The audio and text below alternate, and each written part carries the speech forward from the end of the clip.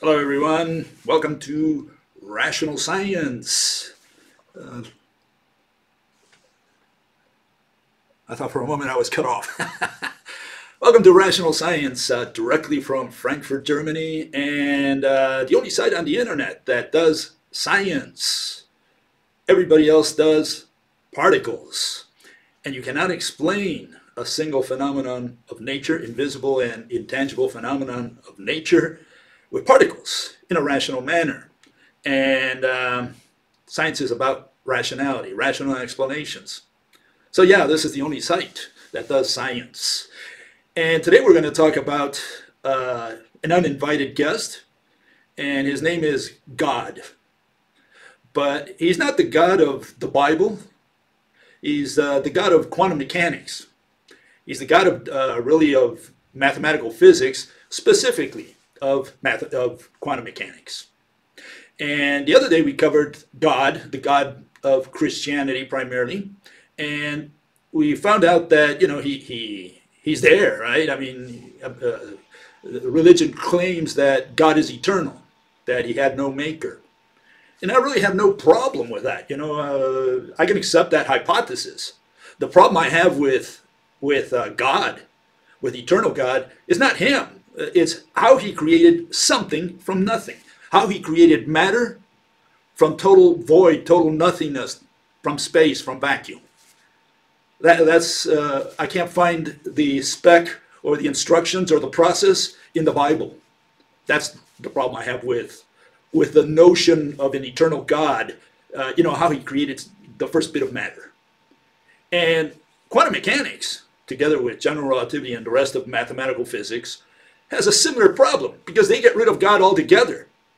But they do believe and propose and spread that matter came into existence, I guess you can call it from nothing, whatever nothing is, because when you put them, you put the mathematicians against the ropes and begin to pummel them, and you say, well, where did the first bit of matter come into existence? They say it's an unscientific question. And they put it off like that. They say it's like asking what's north of the North Pole or who knows what. And the reason they say that is that, or the way they justify it, is by saying they have no way of testing that hypothesis. Okay, so in either case, we have to concede or grant as a starting point, not from frame one, but for frame two. Frame one, in one case, we already have God. In the other one, we have something, and call it whatever you want. And from that point on, we have the Big Bang explosion and everything that we see today. So what we're going to look at today is that process, how this God of quantum mechanics grew into adulthood. I think he's a teenager today because, I mean, I would think that God has, the God of mathematics, right, has a long life ahead of him. I would say maybe trillions of years. Assuming that's the case, well, he's in his infancy now, okay? And today we're going to look at the process, not of how he began, because, they concede that. They say he already started or he was there or whatever. And we're going to look at how he grew up, okay? And so let's look at these two gods, the one from Christianity, compare them against the one from mathematical physics, and see if there are any differences and what those differences are, if any. Okay, here it is. Okay, the God of the Bible says, in the beginning God created the heaven and the earth. Okay, so he was already around, okay? And the earth was without form and void, and darkness was upon the face of the deep. Okay, and in the case of quantum, the quantum Bible, the ancient quantum Bible that is at least or close to 100 years old, it says, in the beginning there was nothing. Okay, and we're going to try to find out what this nothing is. Part of it has to do with that. But they say that there was no God in a Christian sense or in the Old Testament sense, that there was a God around to do any of this. So they get rid of God altogether. In fact, all these people claim that they are atheists, that they don't believe in the existence of God. And so they try to do what they call scientifically. Okay, so we're going to do this scientifically, okay? Okay, let's go to step number two. We get the first frames or frame of the movie, of the universal movie, and here's the two versions. In the case of Christianity, you read that, and the Spirit of God moved upon the face of the waters. Okay, so there were waters. We don't know where those came from. And God said, let there be light, and there was light. Okay, and God saw the light, that it was good, and God divided the light from the darkness. In other words, he created the day from the night, because in the day you have this sunny day. In other words, you have a sun, you have clouds, you have a blue sky, and at night it's like dark and little stars are out there, so it's a little different. Okay, so that's, I guess, what they're referring to. In the case of mathematical physics, we have the quantum foam. That's where it starts. Says, and the quantum foam moved upon the face of the false vacuum. Okay, and the equation said, let E equals mc squared. Then there was energy, and the mathematicians saw the energy, that it was scientific. Okay? And then they equated energy with space. That's essentially their version of creation in a nutshell. Okay, according to mathematical physics, space is a physical object made of particles. In other words, it's the ether, the same thing we've had for the last 3,000 years. Ether, bunch of particles. And the only issue there is whether all these bunch of particles are space. The word space refers to all these bunch of particles, or whether the particles are contained within a container called space. And those are two different notions of the ether. One is a bunch of particles, and you wonder what separates one particle from the other. You know how you can distinguish them unless there's something in between them. Okay, and that whole body forms space, vacuum, whatever you want to call it. The ether is space in that case. And in the other case, it's these particles that are within something called space, which is, I guess, some kind of container that has a border, a fence. And the only issue there also is, what's outside of the fence, what gives shape to that container called space. So all these things are the ones that these people have yet to justify and somehow rationalize for us. Okay, so this is where we're at. Okay, so what happens next? Well, let's look at one version here. This is the Christian version. It says, God is assumed to be eternal. That's fine, we'll concede that. God creates heaven and the earth. There we have a problem, because now he's creating something from nothing, and we don't know how he did that. Okay, but here's the issue. The issue, because this is where the difference is going to be with mathematical physics. Okay, so pay attention to this. It's the timing. Okay, the Bible, if you go by the Bible, literal reading of the Bible, no reason to interpret anything here. I'm sure God would not like us to be confused. There's this supreme being. I think if he wrote the Bible, if he's the author, as is said out there, he would have written the Bible in such a way that everybody understands the same thing. And the way I look at it, if we're all confused and we cannot explain, and this guy interprets one thing, the other guy interprets something else, we have to think that it's the devil who's sticking his tail in there, right? Confusing people. That's my logic for that, okay? Anyways, here it is. What does God do on the first day? He creates light, okay? And separates night from day. Second day, he creates the firmament, the heaven, the sky. And what does he do that for? Apparently to separate the waters. Okay, the waters from the ocean, from the sky, I guess. Okay. Third day, we have dry land for the first time. We can put our feet on something. Okay, we have dry land, seas, and he creates the plants. Okay. Fourth day, we have the sun, the moon, and the stars. He finally sprinkled all these little dots out there in the sky. Who knows for what reason? I guess for our enjoyment, so we would not see a dark sky all day long, and we would look up there and see all these little lights and say, "Oh, interesting, how nice." Okay. Fifth day, he creates the fishes and the birds. So we've got something inside the water, we have something in the air. Okay. And finally, he thinks about populating the earth. We have terrestrial animals and man. Okay. We finally came in there. And I guess we were the last ones to be created, and you wonder why. And then seventh day, God rested. And my only issue there is, why did God need to rest? I mean, he's all powerful, and all he's got to do is say abracadabra, voila, hocus pocus, whatever the magic incantation is, and it would not even take a day. It would take 1 second, a split second, and whatever he creates, it's there. Now, if he took a full day, you would think there's some kind of process, some mechanism, some specification of how to do this. Okay, it'd be nice, it would have been nice if he would have written that down, in the Bible, so we knew what the process was for creating these things. But again, if he did it by hocus pocus, magic, whatever, I don't know why he needed to rest. I think the only reason he would need to rest is if he's tired, and if he's tired, it's because it took him some kind of effort, physical effort, to create these things throughout the whole day. And yeah, again, it'd be nice to know what the process was. Okay, but we don't have that information. The Bible doesn't tell us. And that was a big omission, I think. Okay, okay, so how does quantum mechanics do it? Let's put it over here so we can compare it side by side. Okay, and you have this chronology, which I'm going to go over in a minute, but I want you to look at something. I want you to look at the timing. The timing is totally different. And unlike the one on the left that goes day by day, in other words, it's constant. It uses a single unit, which is the 24-hour day, I would think, because I don't see why they would have to call it a day if it's not a day. And, you know, you would think that that's a full day, especially when he said, you know, separates night from day. He says that in there, the Bible says that, God is telling us this. If he separated night from day, meaning a 24-hour human day, you would think each one of these took one human day. There's no reason to think that you have to interpret these days as millions of years or anything like that. On the other hand, on the right side, you see something very different. The first few phases took seconds, actually microseconds. Okay, took a very, very small amount of time. From there, they jumped to minutes. From there, they jumped to thousands of years, to millions of years, and to billions of years. So the chronology there is totally exponential. Okay, the one that quantum mechanics comes up with to explain the origin of the universe, right? Okay, so let me get back in here. Okay, the other thing I want you to see is this.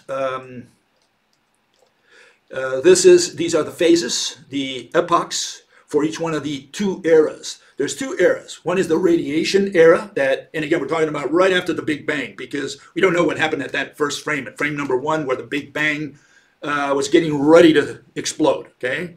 So we don't know what happened there, and they don't have an answer for that, and they say it's outside of the bounds of science, etc., etc. Okay, fine. So all we can do is look at from frame number 2 onwards, okay? And this is what you get. You get 2 stages, or epochs, or eras, periods, whatever you want to call them. One is the radiation era, and it consists of all these epochs.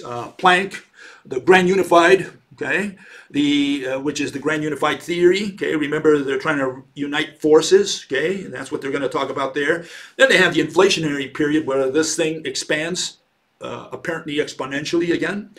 Electroweak, the quark, the hadron or hadron, pronounced differently in different parts of the world, which is when you get into the neutrons and protons, okay? And then suddenly you jumped into the leptons and the nuclear era. On the other side, you get, see this, the ones on the left are going to be in seconds, and maybe you could call it even a minute. When you get on the right-hand side, the matter area, now you get into thousands, millions, and billions of years. And we get the atomic epoch, the galactic, and the stellar. Okay, so that's, in a nutshell, what they propose, okay, what the mathematicians propose.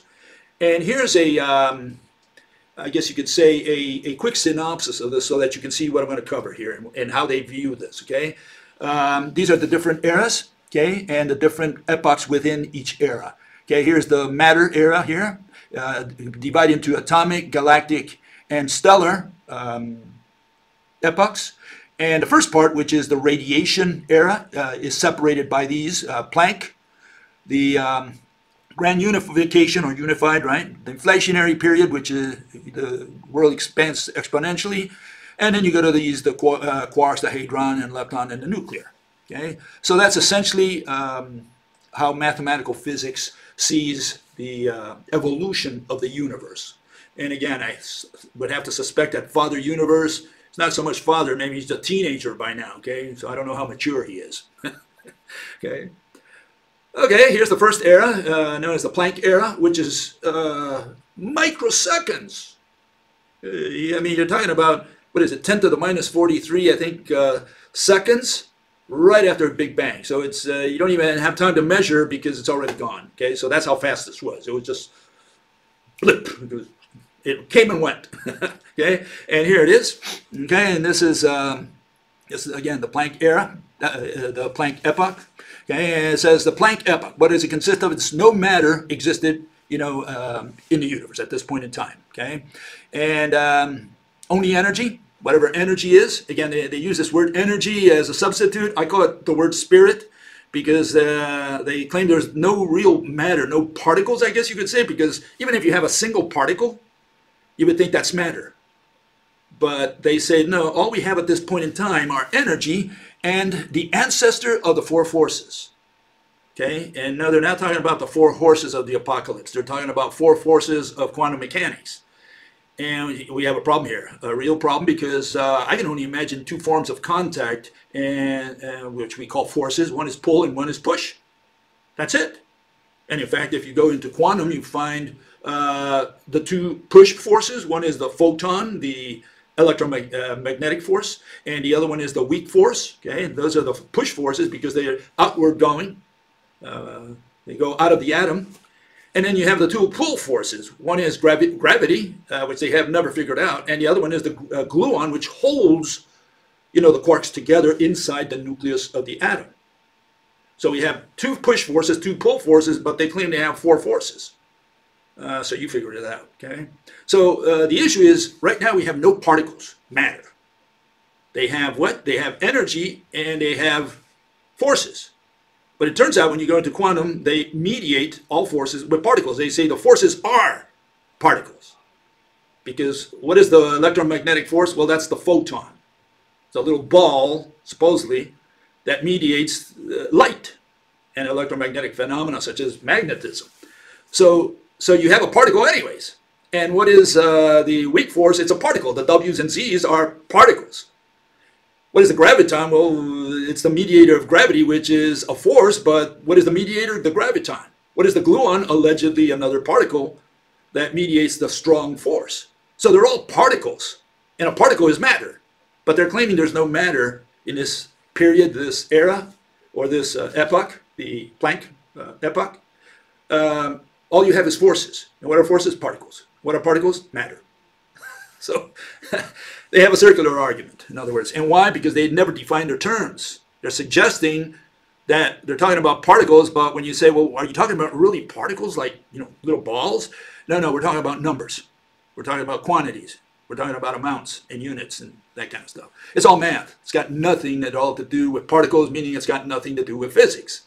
So all they're doing is describing this epoch mathematically and what happens according to them, inside the labs. At such and such temperatures, you create certain effects.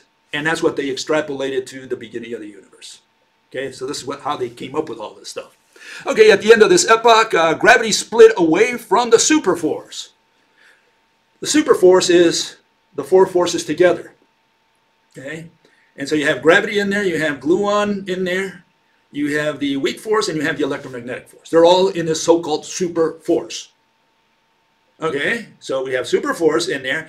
Gravity, the graviton, I guess, is going to fly away. This force is going to fly away.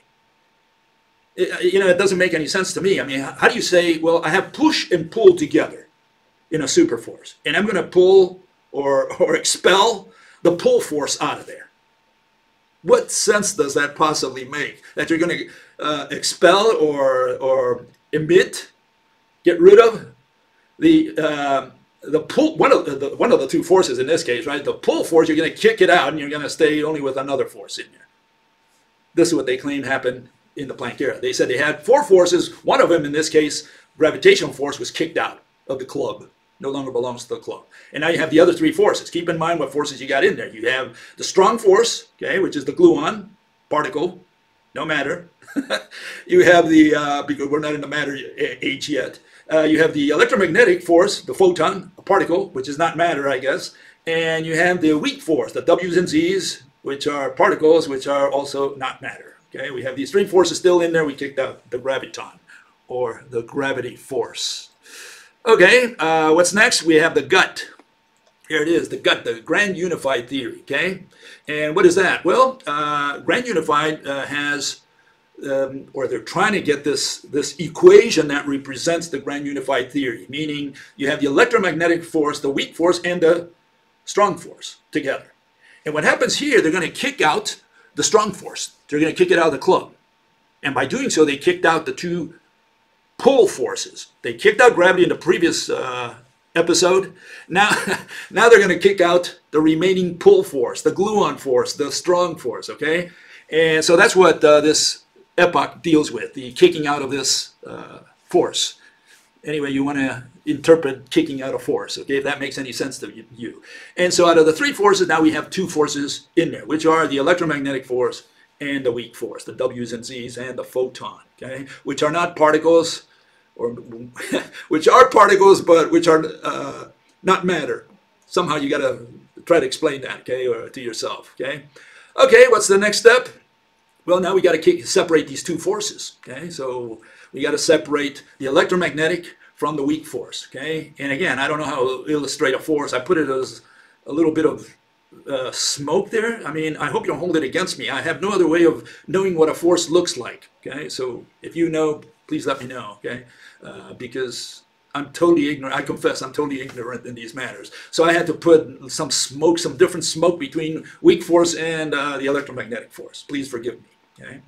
And yeah, this is when the electromagnetic force separates from the weak force, okay, in this stage. Now remember, all these are microseconds. You're talking about infinitesimal part of a second. That's how fast this was. Boop, boop, boop. You know, that's how it went. Didn't even give you time to breathe, and they were already separated. Okay, keep that in mind. It's a very swift process.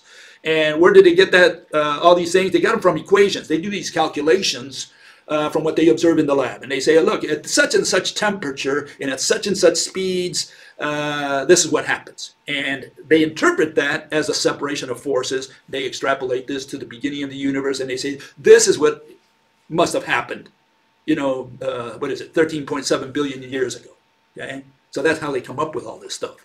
It's all equations. It's got nothing to do with you trying to visualize how a force separates from another force. It's got to do with equations. They say at this temperature, this is what would have happened. Okay, so all calculations, nothing more than that. Okay, what's the next step? We have this step here. And it's, what is it, the electroweak. And I know this is the one I just had. Hold on. Let me go with the next one here. Where is it? The quark one. Okay, so now we're in the quark age. What is a quark? Well, you have three quarks, and they form part of one of the members of the nucleus of the atom. Okay, so you have what are called nucleons. Okay, you have things like neutrons, you have things like protons, and each one of these is made of three quarks. In one case, two downs and one up, the other one two ups and one down. Not important at all. Okay, they have these three quarks that make up the atom. And this is the age when these quarks are made. Okay, so it says the universe is too hot and dense for subatomic particles to form. So all you have so far are just these quarks, and they're running around.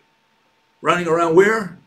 I suppose in space, because each quark is contoured by space. What is the backdrop to each one of those particles? That's what you got to ask.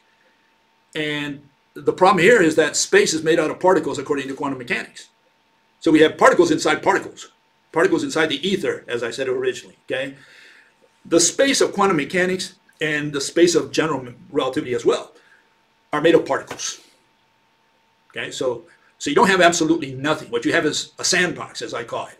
They don't see it as a sandbox. They like to see it as a beehive. All these little bees running around. I don't know. You figure it out if it's a sandbox or a beehive. Bunch of bees moving around. You would need for them to be live. Otherwise, you would think that they're talking about a sandbox. And if you have a sandbox, you don't have much motion there other than perhaps gravitational motion, whatever gravity is. Okay, so keep in mind all this stuff. They would not be able to explain a lot of this stuff because if they have a sandbox, you know, how does one particle push another one over and do something with it? Create pressure or whatever you want to call it. You cannot explain motion. And if you have beehives, well, the particles have to be alive, because a beehive, you know, a bunch of bees, I think they're alive. They're, you know, flapping their wings. Okay. Okay. What comes next? The Hadron era or Hadron era. Okay. And what happens here? This is also a little bit magical, so, you know, hold on to your seat here. Okay. Hadron. The universe cools down a little bit. Okay. This allows quarks to bind together and form protons and neutrons. Okay. So we're going to form protons and neutrons simply because the temperature dropped. Okay, and one of the problems here is that you're going to form like a nucleus of the atom. Okay, and they're going to show how this ends up creating not hydrogen, which is the #1 element. They're going to start with helium. They're going to form helium, But it's going to be a helium atom that does not have electrons. It just has the nucleus. Okay? So keep this in mind. They're going to form a helium atom, okay, which consists of 4 nucleons, in other words, 2 protons and 2 neutrons. Helium atom is not 1 and 1, it's 2 and 2. You would have to have 2 electrons to counterbalance the 2 positive protons, but there are no electrons. All you have is just 2 protons and 2 neutrons. Okay, and they call that, I guess, a helium atom, an ionized helium atom. Okay. Okay, so this is you got to keep all this stuff in mind, because there are a lot of things that are not explained by quantum mechanics and all this. They just say, well, this is what the equations show, and this is what the kind of temperatures you would need to create this result. That's how they handle this. Okay. Okay, here we have the next era, the lepton and nuclear. We'll put them together here. Lepton and nuclear epoch.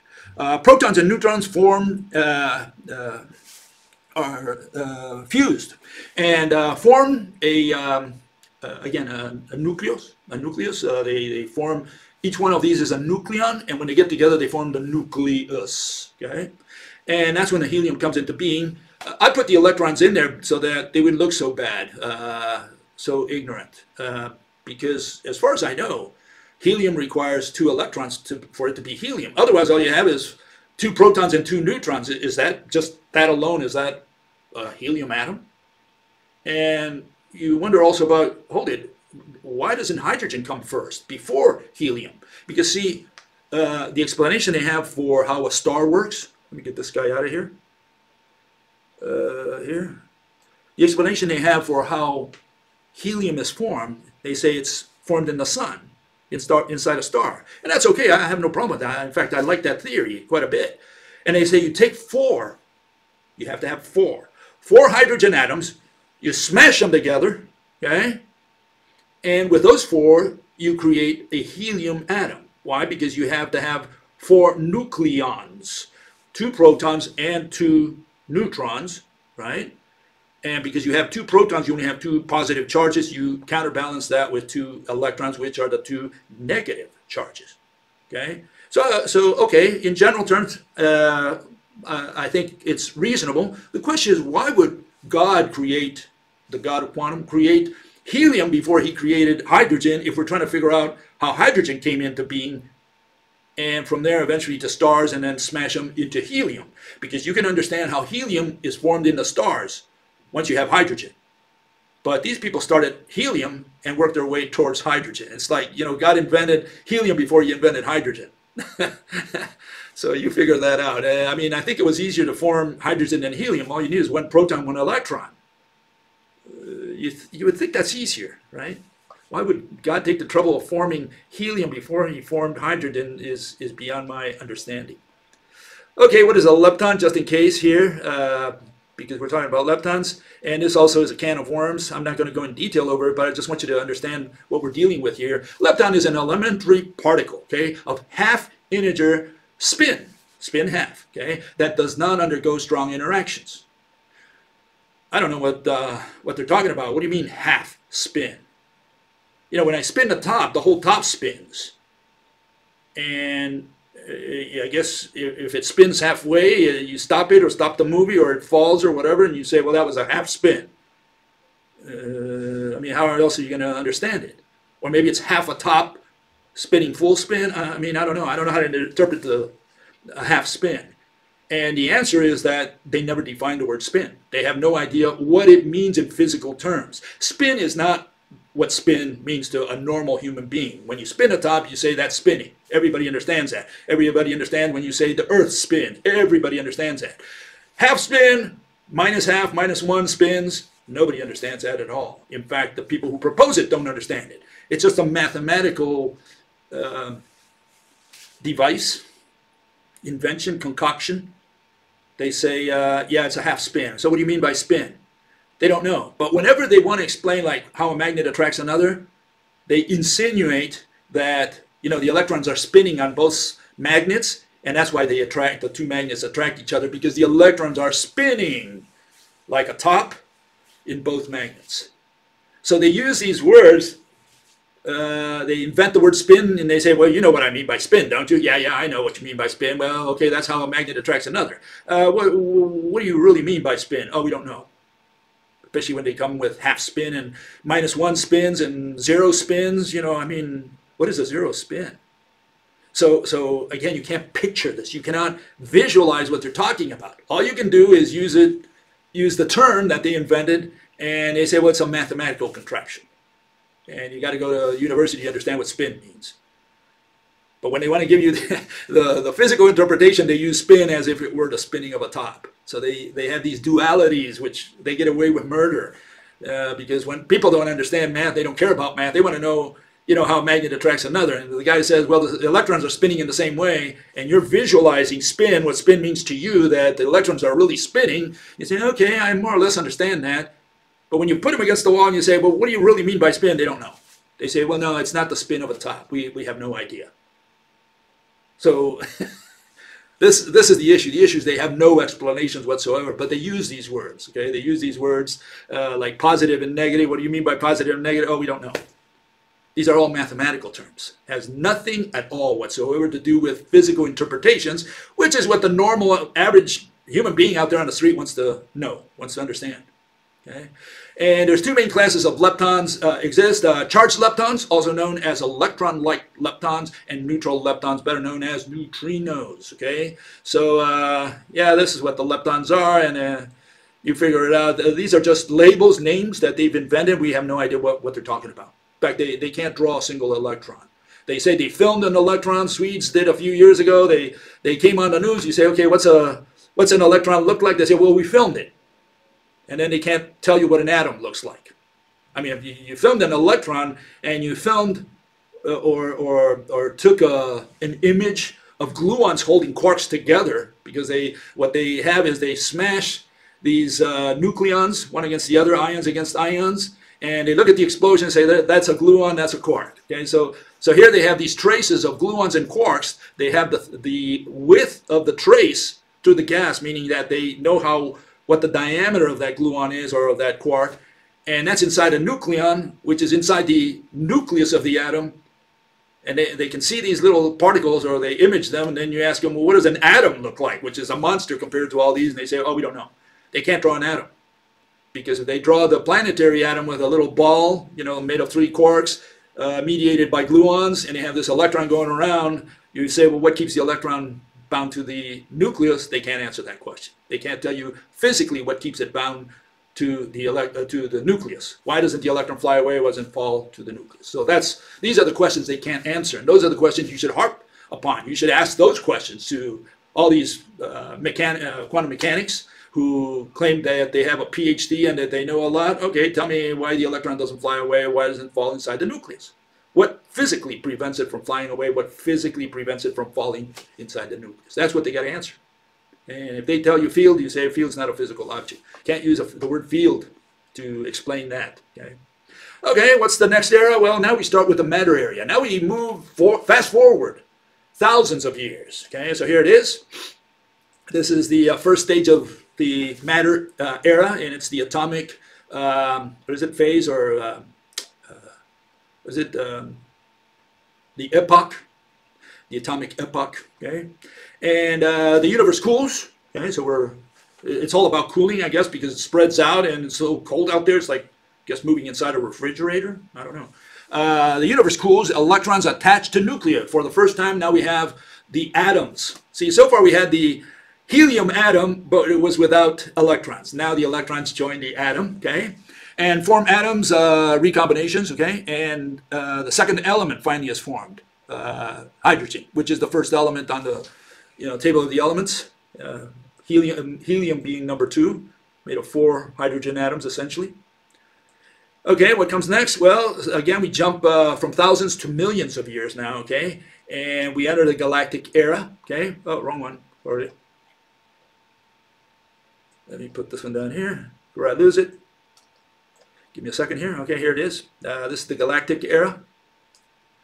Okay, and so what do we have here? Well, the formation of galaxies.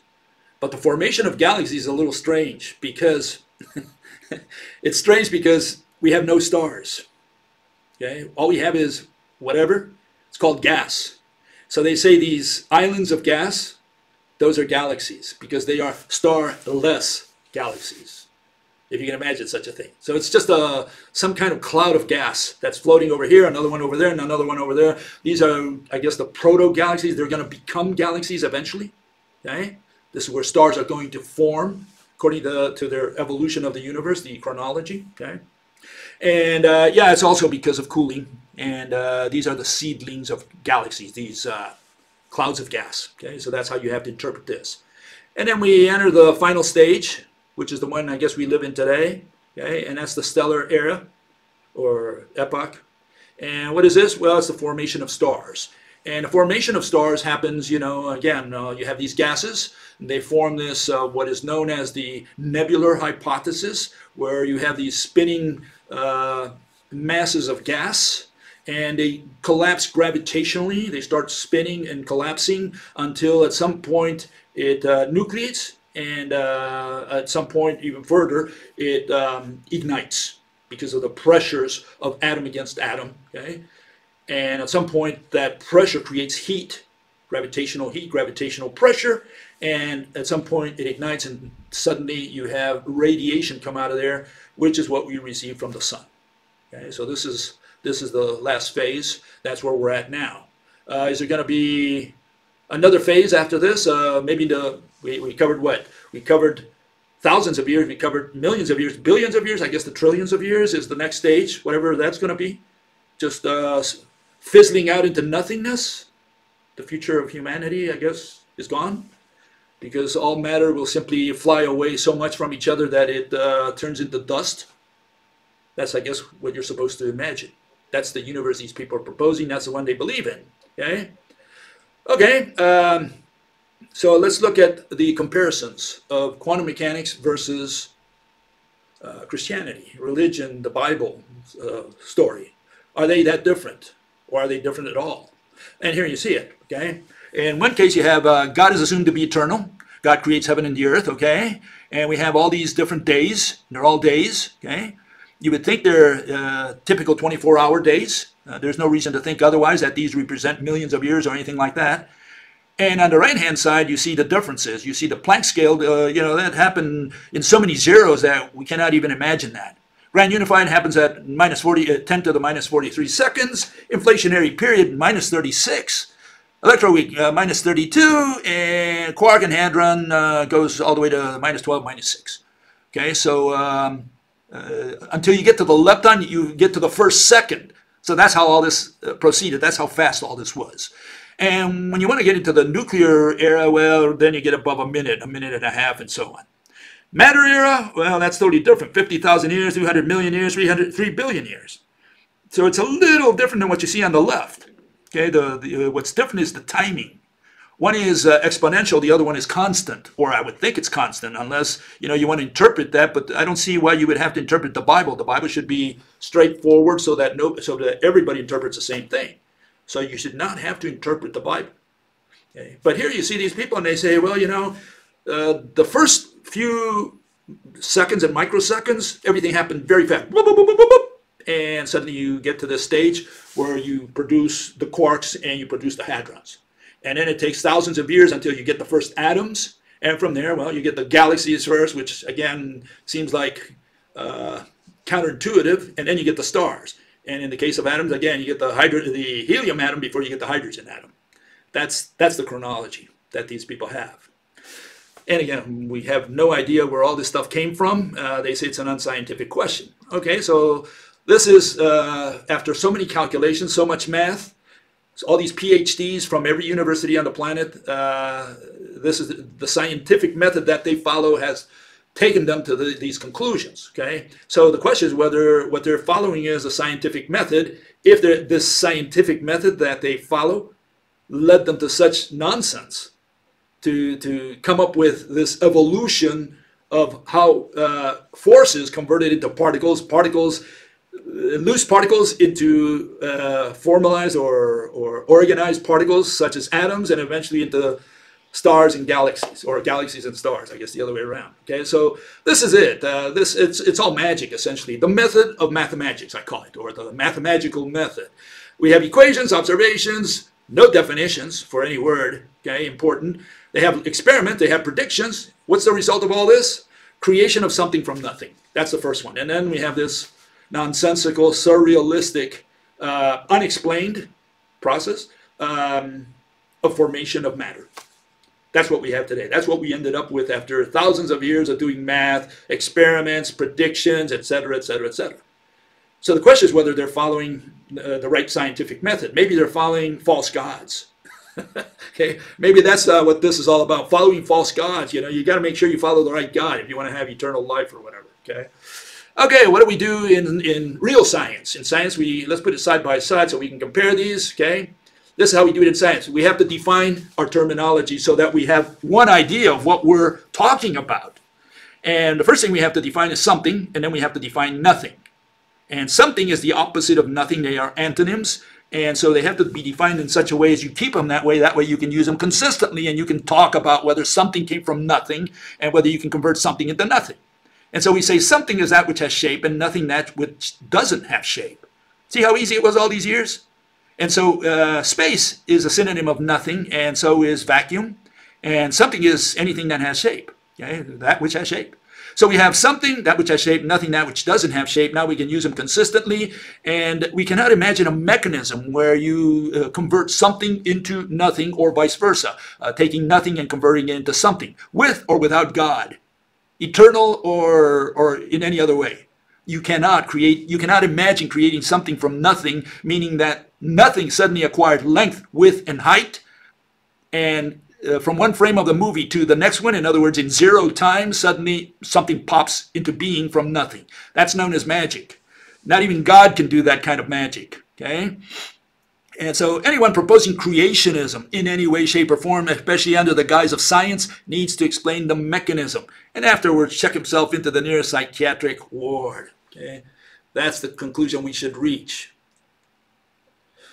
Okay, so let's compare what these people have versus what we propose. Okay, here's the quantum version, which is essentially the ether.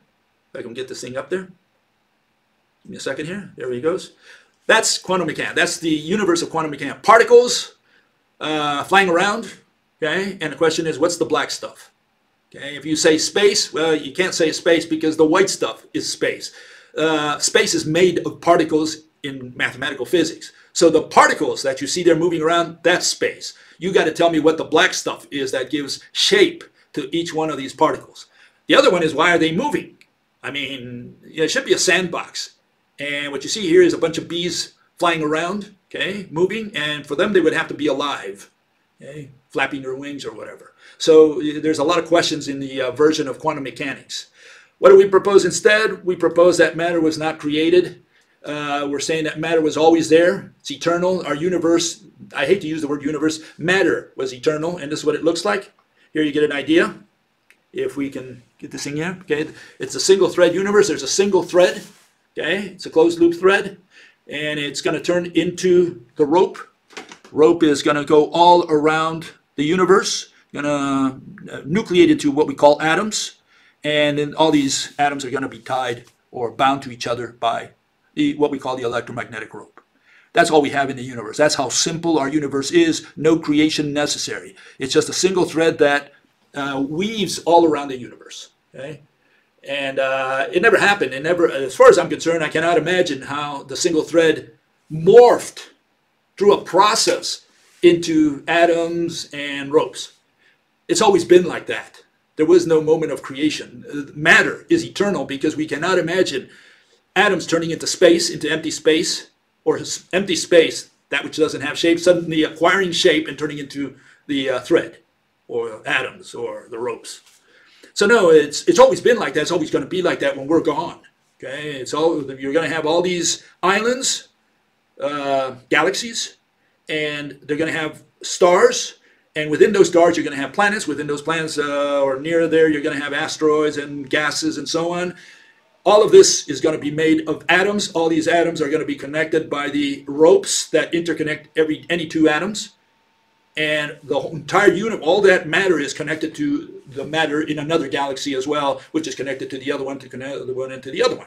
The entire matter in the universe is interconnected. Did it come into being Did the rope somehow form atoms, or did the thread form ropes? No, it's always been like that. And that's what people have trouble. They have no trouble imagining God being eternal. They say, okay, God's eternal. He had no mother, no umbilical cord. But when you say, well, the thread's eternal too, it's been there in the form that we see today.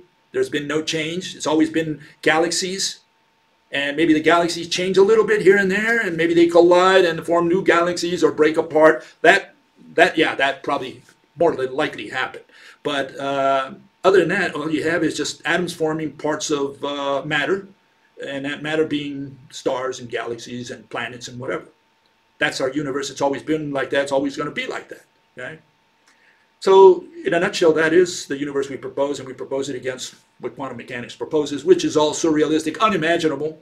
And if you come with general relativity, you know, with the black holes and dark matter and dark energy and Big Bang, well, that's a total mess. So you figure it out. And again, here we're not here to convince you, because that's not our purpose. We're here to propose two universes. Okay? It's up to you to choose whichever one appeals better to you. The important thing is to understand it, to understand what the differences are and what the criticism are against mathematical physics.